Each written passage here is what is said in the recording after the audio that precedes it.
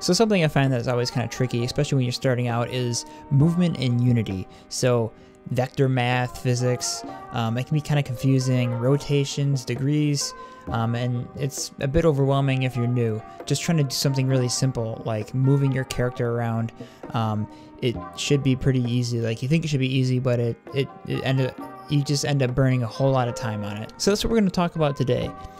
In this video, we're going to talk about creating a top-down 3D character movement controller.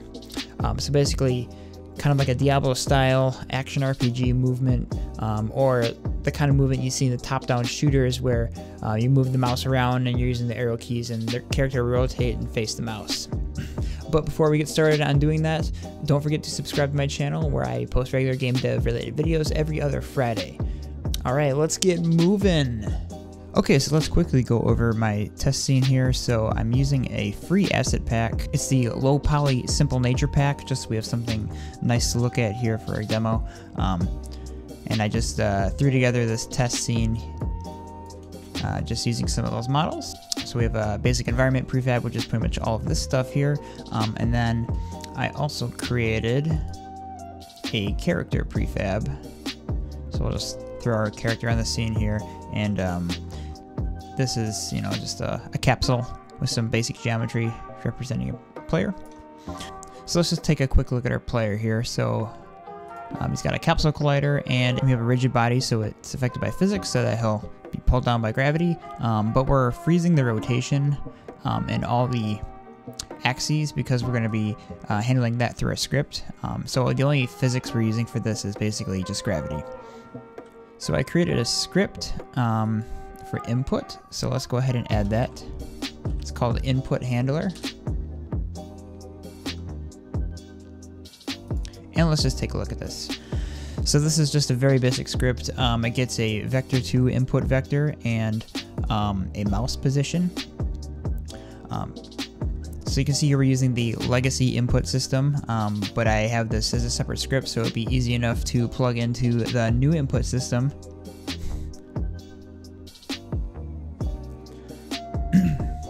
But anyways, so that's all the script does.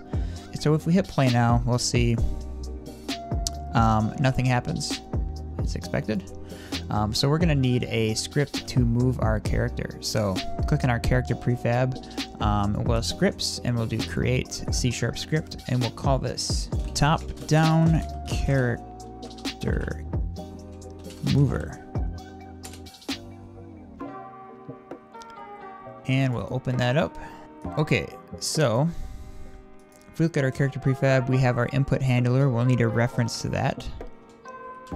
So we'll add a private input handler. And we'll call it input. And then we'll also add an awake function. So in the awake, we're going to grab a reference to input. So input equals get component input handler. So basically, every frame we need to capture our input from the movement, so our input axis. So I'm just going to be using WASD for horizontal and vertical axis. And then we need to move our player. So we'll need a reference to the vector2 from the input. So we'll call this var target vector equals new vector3. And we're going to grab input dot input vector x, and we'll give it a 0, and then input vector y. So we're essentially converting a 2D vector to a 3D vector on 2 axes. So we're gonna have to do 2 things in our update function. We're gonna need to move in the direction we are aiming, and we also want to rotate in the direction we are traveling. Okay, so let's just break this up into smaller steps here. So let's just create a function, and we'll call this move toward target. And we'll pass in our target vector. Alright, so I'm going to use IntelliSense to create the method. So generate top-down character move toward target. Okay. Alright, so in our move method, we're going to need a way to control how fast we're moving. So let's go ahead and make a quick field for that, and we'll call it move speed. So serialize field, private float, move speed, and then in our move toward target function. All right, so then let's calculate what our speed should be for this frame that this method is executing. So we're gonna make a variable and call it var speed equals move speed times time.delta time. So there's a couple ways we can do this, and there's a method on the transform called translate. So let's give that a try. So transform, we'll get a reference to this game object's transform, and I'll say translate, and then we'll pass in our target vector, so the direction we're aiming with our input, and then we'll multiply it by our movement speed. So let's go back to Unity and see what this does. So let's go to our character prefab, and we'll add a component, and we'll add our top-down character mover, and we'll give it a movement speed of 4. So if we hit play, and I hit forward, so I'm hitting W right now, and you can see he's moving forward, and if I hit A and D, we're moving side to side, but you can see this isn't quite right, because the way the camera is aimed, you think that if I hit up, I should be moving in this this up and down direction, not forward. So let's take a look at our script. Okay, so translate is not the function we need. So instead, let's just take our current position and figure out which direction we need to move by adding our input vector to that. So let's create a variable called target position equals transform position plus our target vector multiplied by our speed. And then we'll say transform dot position equals target position. Okay, let's give this a shot. So back in Unity, hit play. W, I'm still moving the same direction. So we have a very similar result to transform.translate. Okay, so let's see what's actually going on here. So if I look at my main camera, we can see I'm rotated 50, 30, and we'll say 0. So if I put the y-axis to 0, then when I start moving, you can see that as I move up on the y-axis, I'm moving forward and backwards, and this looks like what we would expect, but we want this to be independent of the camera. So I'm going to stop playing this and I'll reset. So we can see that the camera is rotated on the y-axis, and that's the only axis that's really affecting our movement right now. So if we go back to our script, we need to take our target vector and offset it relative towards the camera. So essentially we need to just take that direction and rotate it 30 degrees, because that is what our camera is rotated at. So to do that, what we can do is just take our target vector from our input. We can use a function on the quaternion data type to multiply our vector by Euler angles. So to do that, we'll type in quaternion Euler X, Y, and Z. So we're gonna need so we want 0 on the X. We're gonna need our camera's transform, and then Z. So we're gonna have to add a reference to our camera.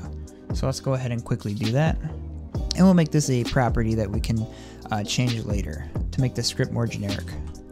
So we're gonna add a serialized field, private camera. We'll just call this camera. All right, so down to our move towards target method. We want to grab the Y rotation from our camera's transform and pass it in this quaternion Euler function, and then we want to multiply that by our target vector. And this will rotate our target vector 30 degrees to match what the camera is rotated at. So to do that, we have a reference to our camera. So it's like camera, game object, transform, Euler angles, and Y. So this will give us our 30 degrees. All right, so now let's see what happens when we go and hit play. I have a null reference because I did not assign my camera variable.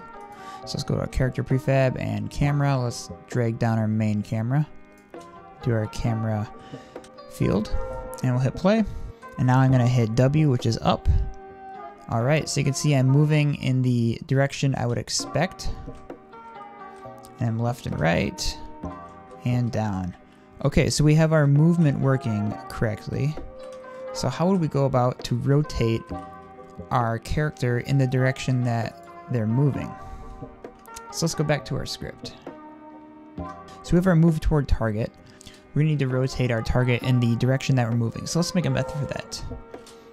Let's call it rotate toward movement vector. And we'll create a function for that. So because we already calculated what our target vector is in the move toward target, let's change our move toward target method to, instead return void, let's return a vector3, and then let's just return our target vector, since we've already rotated it by the camera's Y rotation.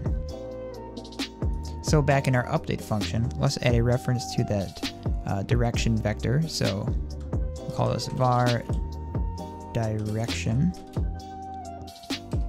or we'll call it movement vector. Let's call this movement vector equals move toward target, and we'll take this movement vector, pass it into a rotate toward movement vector. So we'll have to add a new parameter to that method. So I'll go ahead and do that. So we're passing in our movement vector. Okay, we want to rotate our character in the direction they're moving, and there's a method on the quaternion type that we can use.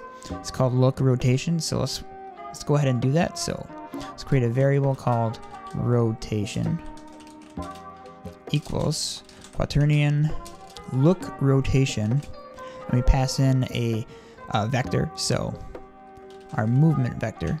So what this will do is it'll create a rotation based off of this forward movement vector. And then to use this, all we need to do is say transform rotation equals quaternion. There's another function we can use called rotate towards. So I'll start with our current transform rotation, and our target rotation is the rotation in the direction we're moving, which is our rotation variable. And then we can also pass in a max degrees delta, so the maximum amount of degrees that we can rotate each frame. So we'll just call this rotate speed.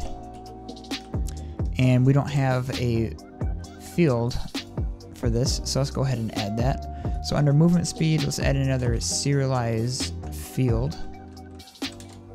Private float rotate speed. Okay, so let's go back into Unity. Let's collapse these because we don't need these right now. Top-down character mover, rotate speed. Let's just say 15. So at each frame we can go a maximum of 15 degrees. It might be a little high, but we'll see. Now go ahead and hit play. And you can see as I change direction, my character rotates. Cool. So you can see some kind of weird's happening. So right now he's kind of jumping around, and that happens every time I lift up the key. So what I think is happening is when I'm not moving, we're still reading this target vector as 0, 0. So when we're not moving, we don't want to rotate towards 0, 0 because we want to stay rotated in the direction that we last moved. So in a rotate towards movement vector, let's just add a quick check for that. If movement vector magnitude equals 0, we're just going to return because we don't want to rotate. So now if we go back to Unity and give this a shot,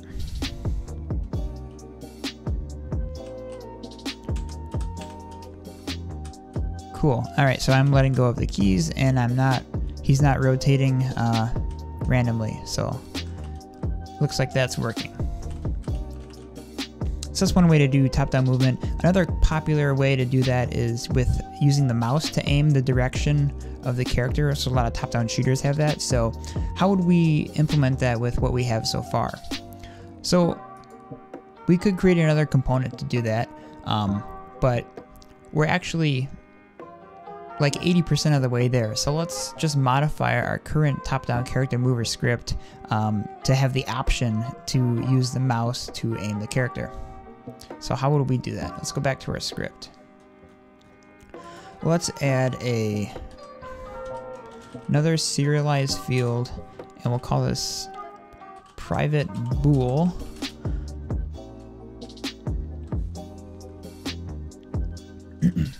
We'll just call this rotate towards mouse.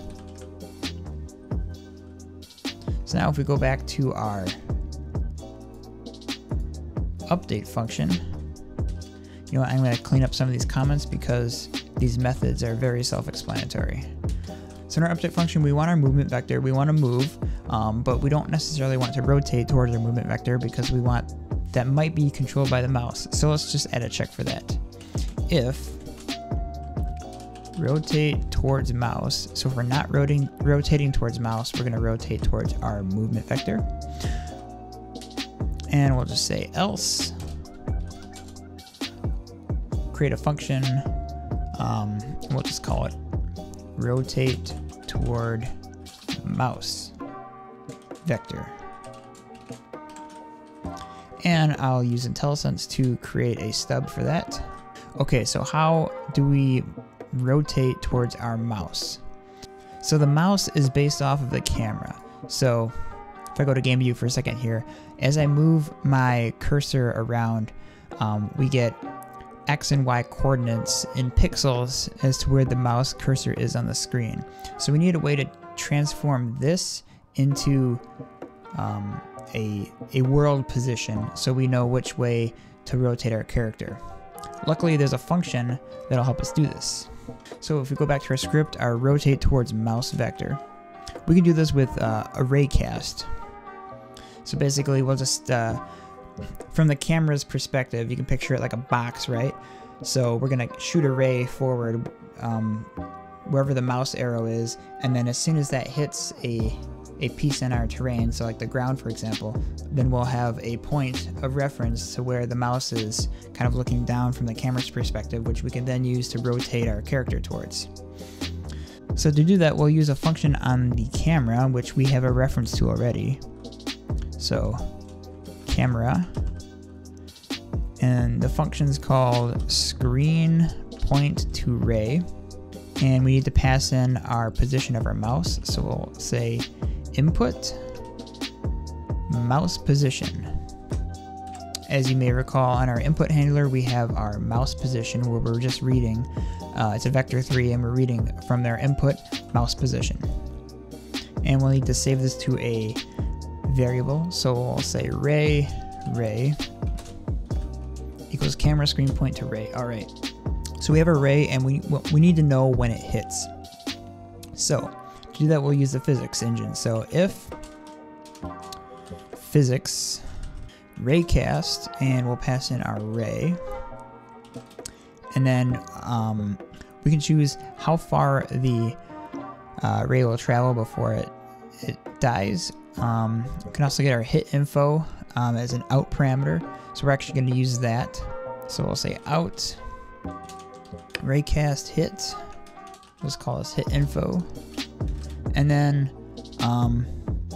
let's kill our ray in case you know, the mouse goes over where there is nothing and it'll just shoot on forever and just use up memory and whatnot. So let's just say max distance, and we'll just pass in 300F. So now we have this hit info out parameter, and then from the hit info we can get things like what collider it hit, how far did it travel, its normal vector, but the thing we're really interested in is the point. So what point did it hit? So let's go ahead and assign this to a variable. So var target equals hit info.point.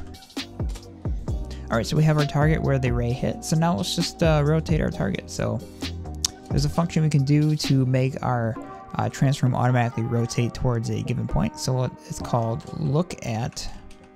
Does exactly what it sounds like. Look at our target. So now if we go back to Unity and we enable our rotate towards mouse checkbox and we hit play, we can see as I'm moving, the character stays looking at the mouse. One thing that's a little goofy though is you can see if I like hit the tree up here, he's actually looking up at the tree, and the closer I get, he's on his back now. So that's not quite what we want, and that's because we're looking directly at whatever spot we hit. So let's constrain that to only the X and the Z axis, so that way the Y axis isn't rotating. So in order to do that, let's just go back to our script, and when we get our target, let's just modify target.y equals our transform.position.y.